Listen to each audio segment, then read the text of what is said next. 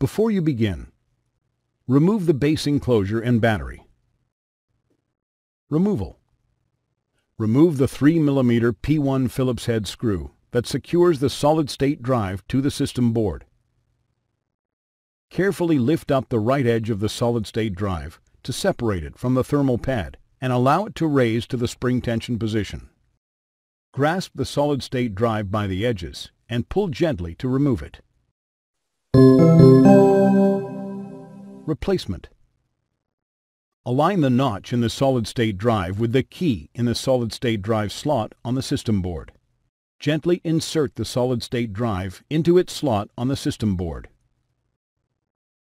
Press the solid-state drive down onto the thermal pad and replace the 3mm P1 Phillips head screw that secures it to the system board.